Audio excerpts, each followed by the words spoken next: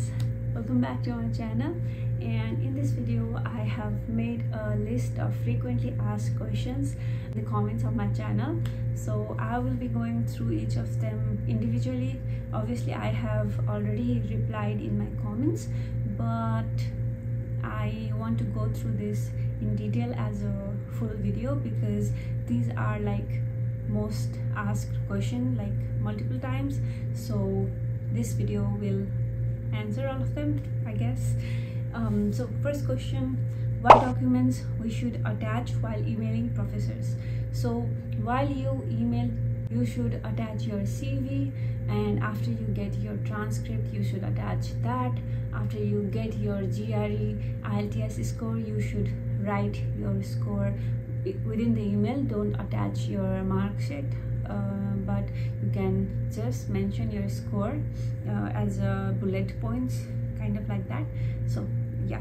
Second point, can we use same SOP to apply different universities for same major or program? Yes, of course you can use your same SOP to apply for different universities but the same major. As far as I know, it's not a problem. You just have to change the professor's name, the specific university's name, and some detail. Third question is, do I have published papers? Does it matter? So yes, I had published paper while I was applying to university, but I was not the first author. As far as I know, it doesn't matter for you to have like published papers compulsorily. As some professors do look for published papers in some students, but I think most of the professors in US don't mind if you don't have any published papers. You just have to be good student and you know what you're doing, kind of thing. Like I think nowadays they are mostly looking for students who can solve situational problem rather than like having like high GRE score, like lot of published papers, kind of thing, you know. Papers doesn't really matter. You don't have to fear if you don't have published paper. If you have, that's very good for you, and it might work as a bonus for you. But if you don't have, you don't have to fear, because there are lots of students here who came for a master's, even direct PhD, and doesn't have any published papers, so you don't have to fear. Fourth point, can I email different professors from same department and same uni? From one university, from one department, I suggest email all of them. At the time we are emailing, we think like, oh, if I email this professors and if he talks about me with other professor, he will know that I'm not emailing only him or something like that. But it doesn't matter. You just, they know that you are searching for a professor, and it doesn't matter. It's totally okay if you email all of them, all the whole department. But in one university, don't email two different departments at the same time. Maybe some gaps you can. I did apply like email like that, but one friend suggested that you should email all of the professors from one department at one time, and for other department you should wait for a while, you know, kind of like that. Fifth question, is it too late to start for fall 2024? As of today, it's September 15, 2023. We have just started with fall 2023, and it's the perfect time for you to apply for, not apply, for process of applying to US, the whole process, not the application process. It's the perfect time, because now you need to start your GRE if it's needed. You have to do your IELTS, everything.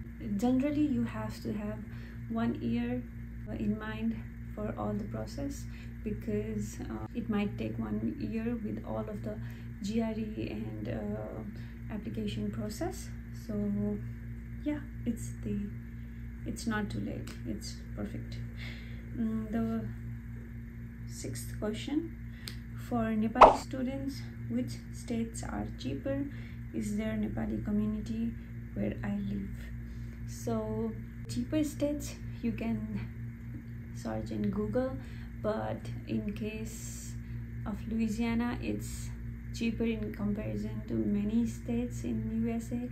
And yeah, like if you compare Louisiana with California or other states, the rent, the gas, fuel, I mean, and every other thing is very cheap than the other states. Is there Nepali community? Yes, we have Nepali Student Association here. If you are coming to Louisiana State University or Louisiana in general, you can email or message any of us. You can email me about any questions you have about Louisiana or anything.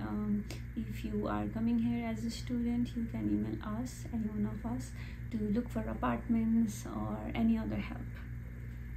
So the seventh question is, should I start emailing before I get my transcript or GRE IELTS? I will recommend email earlier, because even if you don't have your scores, you can just mention in your email that you have taken this date. Even if you don't have, you can just mention, I have taken this date for the GRE exam, or you can say I'll take it soon, or anything. Just let them know you are planning to take it, the exam. You should totally start emailing as soon as possible. And one suggestion about this, you should also do follow-up email after, like, if one professor doesn't need students now, but after a few months they may need, and they rarely go through past emails to email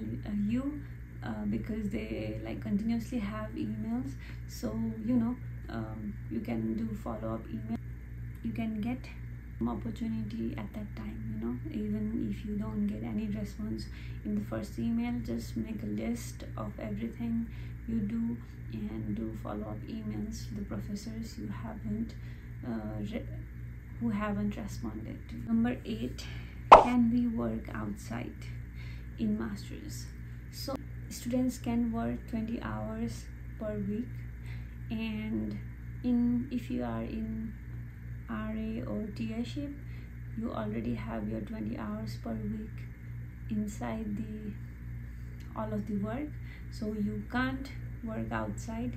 It's actually, you can't work outside in general because it's illegal, but on campus I think you can, but not more than 20 hours. So we have already completed our 20 hours per week timeline or slot, so we can't work outside. And we also get enough stipend from the assistantship, so you don't have to. Number 9, what if we don't have any research and papers? I already discussed this. I don't know why I put same questions 2 times. So if you don't have any research and paper, what can you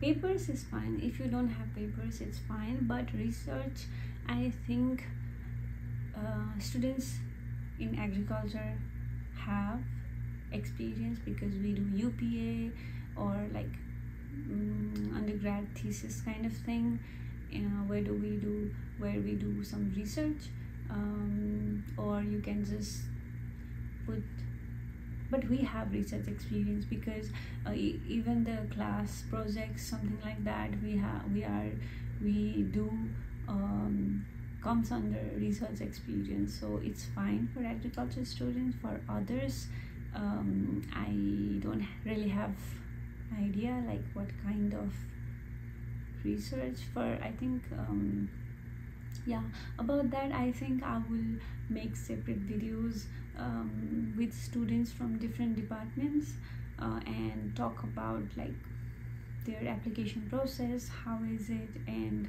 how did they get assistantship or something like that. So it might help you. Stay tuned for that. And last question, there are different types of professor. Who should we email? So I will tell you the timeline of academic journey. Okay, so I am a master's student now. For example, if I do my PhD, then postdoc, then I get some position in university for teaching, for example, assistant professor or research associate kind of thing. Then from assistant professor, after a few years of teaching, and I get to higher position, which is associate professor, and from years of experience with that position, I will get the professor position. You know how it goes, the hierarchy.